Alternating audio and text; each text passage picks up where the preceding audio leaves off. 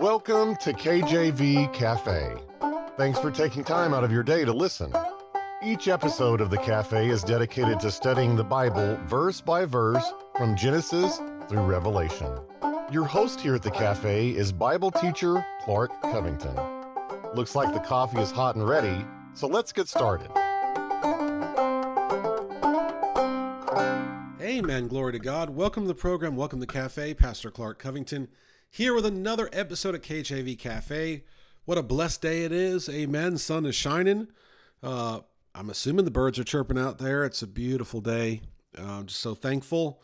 Lord's given us another day. And welcome to the Cafe. If you're new to the program, we are a 15-minute Bible study daily, going verse by verse through the scriptures. And so if you wanted to start from the beginning, we are on episode 282, I think. And I was researching yesterday that there's not a lot of places that show the episode number.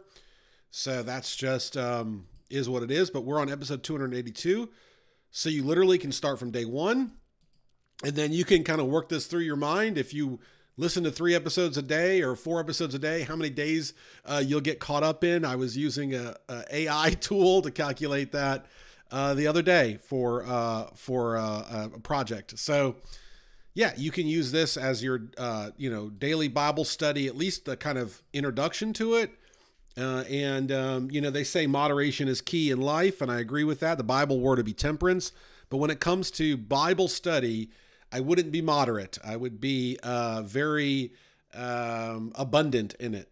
So the more that you study God's word, I believe the more peace you're going to have, the more Holy Spirit discernment you're going to have, the more purpose you're going to have. It's really good to get into God's word. So my hope and prayer is that this is a entry point for your Bible study every day. But at the very least, hey, this is something that gets you in the word. We have the weekend edition, and we have the Truck Drivers Hour. And so we have 2 other podcasts that you can look up on your favorite podcast app. And also, we've got a couple of things that have been in the works for a while. And one of them is a kids podcast.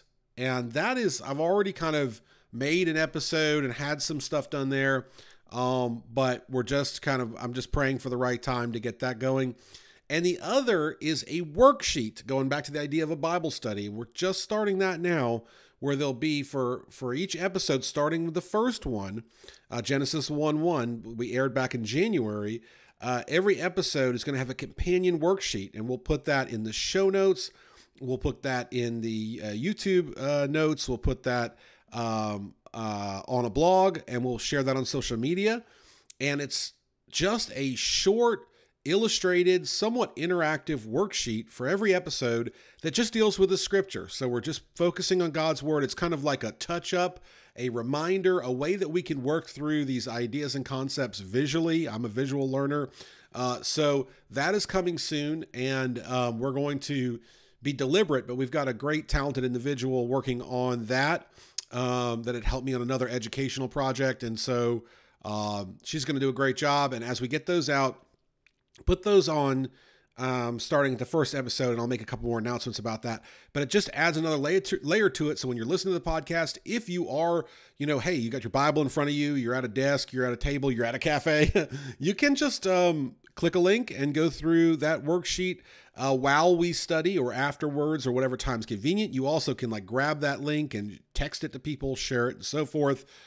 So we're real excited about that. So lots of good stuff happening at the cafe. And now we're getting into our text verse here, which is from Genesis 22. We're literally turning the page here. We're on a new chapter, Genesis 22. And we're just going to look at 2 verses, really. We may peek a little bit into the third, but we're just going to look at 2 verses for a little bit here. And it came to pass after these things that God did tempt Abraham and said unto him, Abraham. And he said, Behold, here I am. And he said, Take now thy son, thy only son Isaac, whom thou lovest, and get thee into the land of Moriah, and offer him there for a burnt offering upon one of the mountains which I will tell of thee. All right, so now we have Abraham being called to sacrifice Isaac. And it says, after these things. And we remember we spent a good bit of time in Genesis 21 looking at those 3 themes there in Genesis 21. the birth of Isaac, the miraculous birth of Isaac in Abraham and Sarah's old age, the expelling of Ishmael because he was mocking Isaac, right? And then the peace treaty or covenant with Abimelech, king of Gerar, king of the Philistines, and that dispute over the well. And so we spent a bunch of time talking about that. And then the scripture says, after these things, and you have to remember, chapters weren't initially in those original manuscripts. So when it says after these things, the scripture in a way is assuming you just read what I just described in 21. So if you're a writer and you wrote a book, each chapter may have kind of like a fresh start, but in the Bible, it's all fluid. And so we see here, after these things, those three incidents, we have God calling Abraham to sacrifice Isaac. What we'll do is we'll take a break and we'll dig deep into this when we come back, so stay tuned. You're listening to KJV Cafe. We encourage you to look us up on your favorite podcast app and subscribe to our channel on YouTube. Now let's get back to some more in-depth Bible study. So let's take a deeper look here, okay? So there's a lot to unpack. First, and it came to pass that after these things, this is verse 1 of Genesis 22, that God did tempt Abraham and said unto him, Abraham, and he said, behold, here I am. Okay. Now, I think a better word than tempt would be test, right? So, there is a lot of scripture that says God won't tempt man. James 1:13 would be one of them. Let no man say when he is tempted, I am tempted of God, for God cannot be tempted with evil, neither tempteth he any man, right? And then, but every man is tempted when he's drawn away of his own lust and enticed, okay? So James 1, I've spent many messages using as an example of how number one, it's not a sin to be tempted, okay? So Jesus was tempted in the wilderness by the devil. That's number one. It's not a sin to be tempted, okay? Not a sin to be tempted. Number two, that we can't blame God when we fall into temptation because he is not tempting anyone. Let no man say when he is tempted, I'm tempted of God, for God cannot be tempted with evil, neither tempteth he any man. Okay, so God can't be tempted. He's perfect, and he's not doing that, okay? People are tempted, drawn away, and so forth. So I think a better word for this would be test. And it came to pass after these things that God did test Abraham. It says tempt, but I always kind of in my mind just swap in test. And I think this is an important delineation, okay? Think of something that would tempt you to fall into sin, okay? And we can go down, the rabbit hole with that one, right? Whatever it is, okay? And I'm trying to think of something very simple, okay? Let's say you're a child and you absolutely love chocolate, right? And you walk in and there's a massive display of chocolate in the store that you walk into, and the store clerk is across the street helping the old lady put her bags in the car.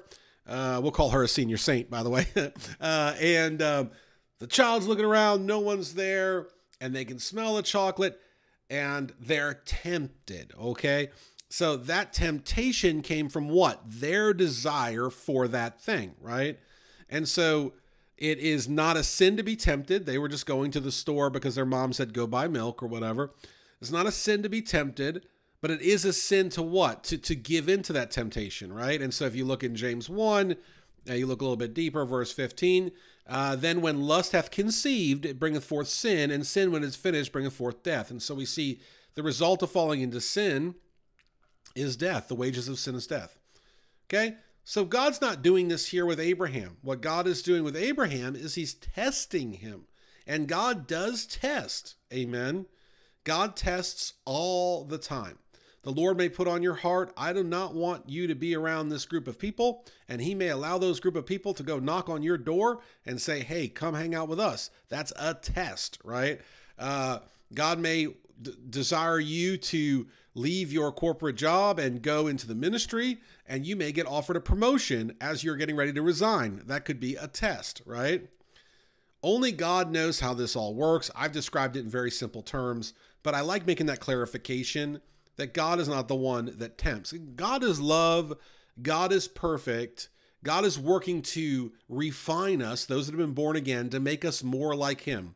Like the potter with clay that has that marred piece of clay that is then had to be reconstructed, right? As we're born again unto new life, we are new creatures in Christ. What happens? The old things pass away. Behold, all things become new.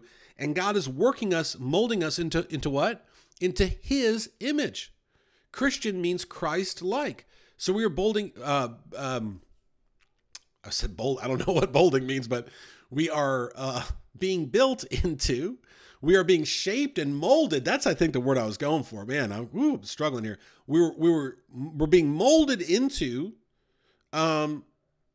Christians being Christ-like. And if you look at the life of Christ, he was tempted yet without sin. Was Jesus tested? Oh, time and again he was tested. And whether God brought those about sovereignly for our benefit as we read the scriptures, certainly he did. How about this example, okay? We think of the triune God, God the Father, the Son, and the Holy Spirit. Read about when Jesus is brought into the wilderness to be tempted. It literally says, I believe it's right after he's baptized by John the Baptist. It literally says in that scripture, the Holy Spirit led Jesus into the wilderness to be tempted of the devil.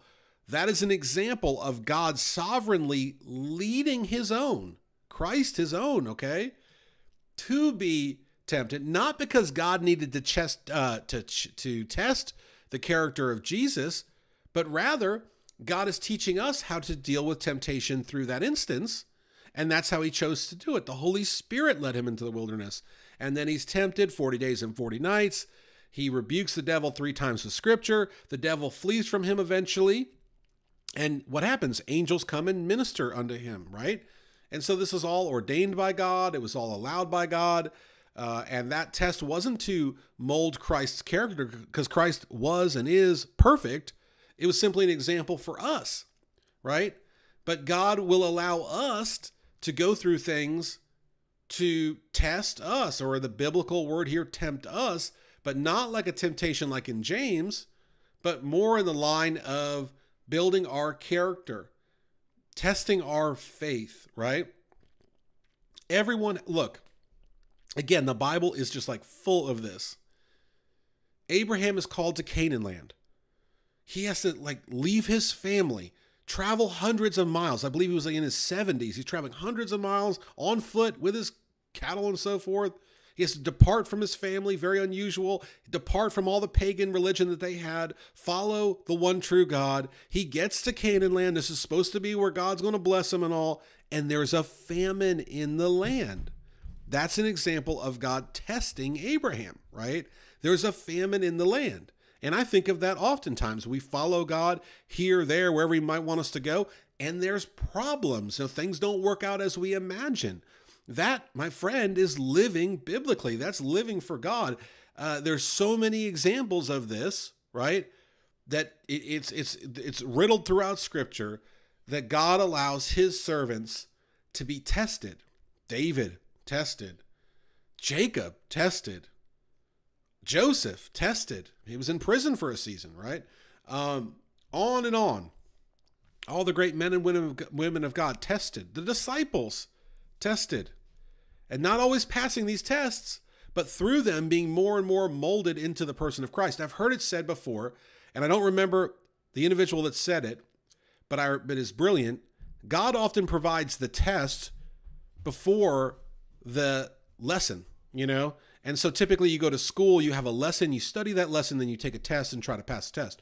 God often will provide the test, and then in light of the test, will provide the lesson, you know?